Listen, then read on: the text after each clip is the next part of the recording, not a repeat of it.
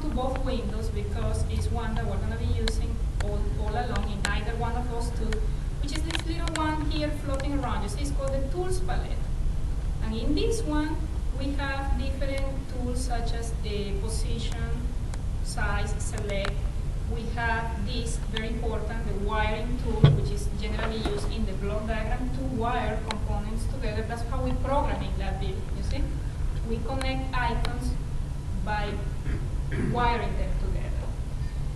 And then other, for example, this, the function or operate value is to change values in the front panel or the block diagram. So anyways, so three main set of tools that we have.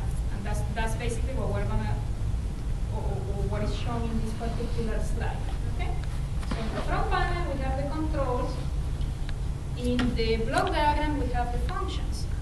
Okay, and finally, this is a little bit of,